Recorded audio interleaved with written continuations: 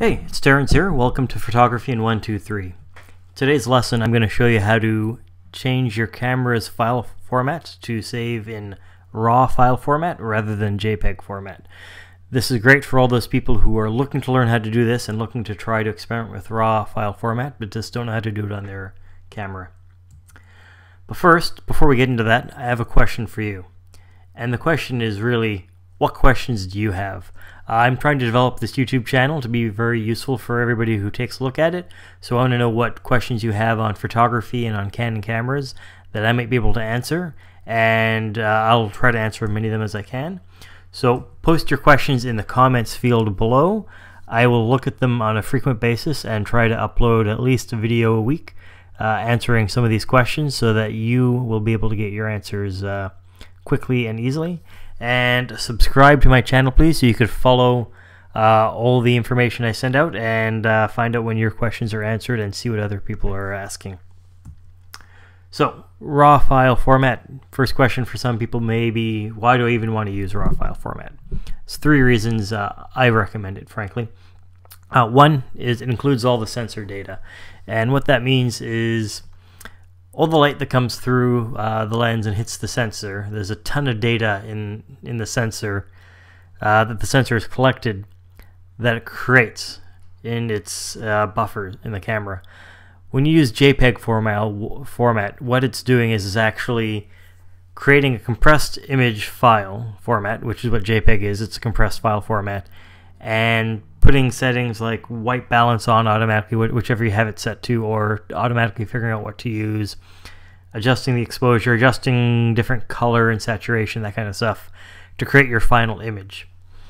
Which is fine for somebody who just wants to click the image and post it somewhere. But somebody who wants to do a little more modification to it down the road may want to have more data so there's more flexibility. And that really leads into number two. It's a lot easier to do editing in software afterwards when you're using a RAW file format. A good example is white balance. If you use a JPEG and you have the wrong white balance, you might have to do a lot of different tweaks and changes to be able to get the white balance looking different in your image.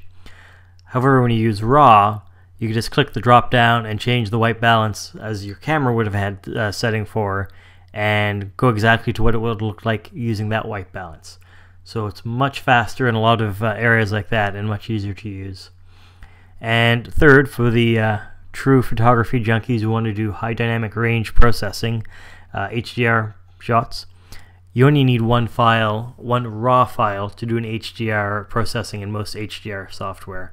Whereas with JPEGs, you need to have 3 or more files.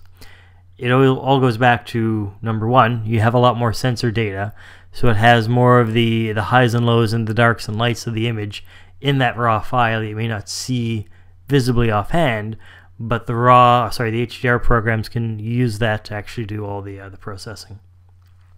Drawbacks of RAW files, and there's anything that's good always has a negative. Giant file size. Typical JPEGs on a good DSLR are 1 to 2 megs in size, maybe a little bigger, maybe 5 megs, 6 megs. You're going to get 10, 15, 20 meg file size with RAW file. Takes up a lot more room, but because you have a lot more data. Now, hard drive space is cheap this day and age, as are memory cards for your camera. I recommend that shouldn't be a big issue for you, but do know that if you take a lot of photos and you're using RAW and you're saving them on your computer, it's going to take up space 5 to 10 times faster. So that's something to consider. Post-processing is required with RAW. So while it's easier to do post-processing, the fact is you have to do it. Whereas with JPEG, you don't have to do it. You can't send a RAW file to somebody and say, hey, take a look at this. They're not going to be able to see what you're sending them. Can't post it online because web browsers don't display it. It's really a proprietary image format by brand and often by camera that you need to have software that be able to read that particular type of RAW file format. And third, it's actually what I was saying, RAW format compatibility. You may have to make sure the software you're using can read your camera's RAW format.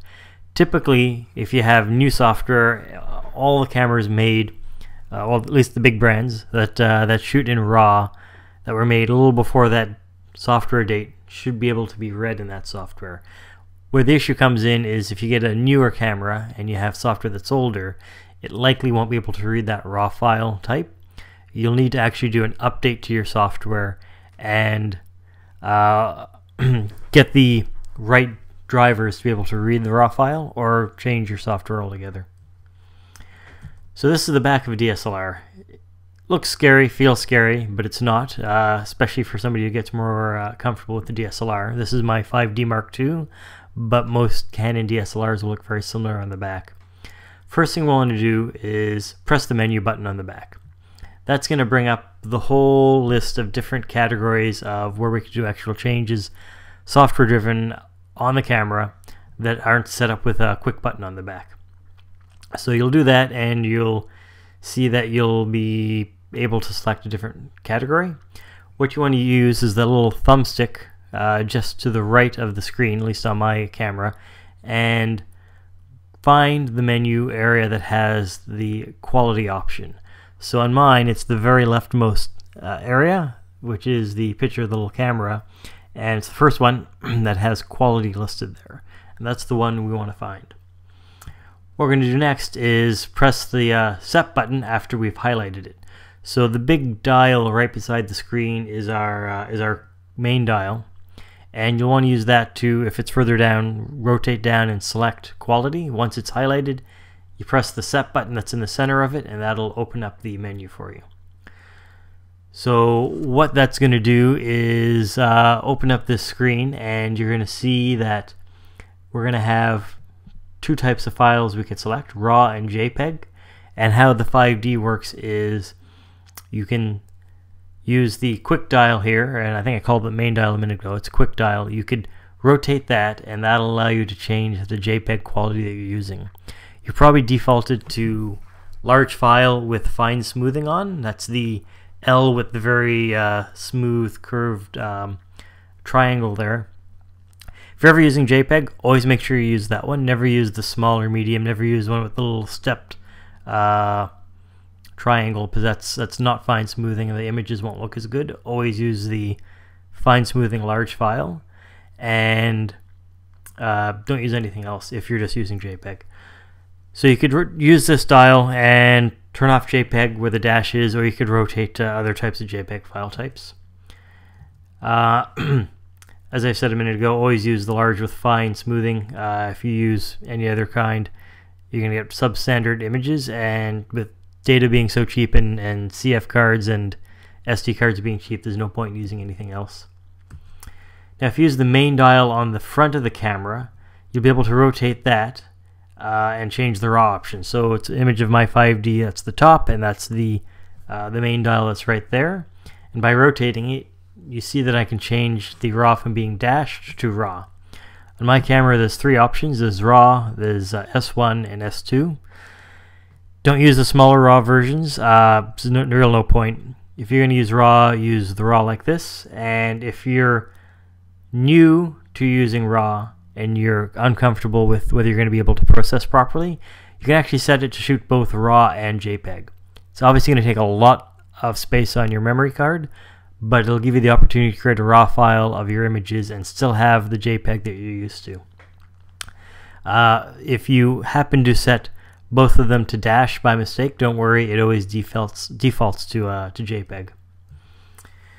I prefer to use only RAW when I'm shooting any session. Now at this point I'm comfortable enough with RAW and I've got the software to do what I need to do that I find it's a lot more convenient to do the tweaks I need to do in Adobe Lightroom, which is what I use. So I don't bother with JPEG. But again, it's going to be up to personal preference. So hopefully that's helped you. And I want to show you a little something special here. If you are interested in making cool images like this, this is macro water painting. This is something I have got a free ebook on that you might be interested in. Please feel free to take a look and check out how to do this. If you go to my website, photography-in123.com/macro-water-painting-tutorial, you'll be able to sign up to get a free ebook that shows you exactly how to do this. The URL is also listed below in the description, so please check it out. Please write any questions or comments on this video, and definitely subscribe. I look forward to your questions, and I will post another video soon for you. Thanks, and have a great day.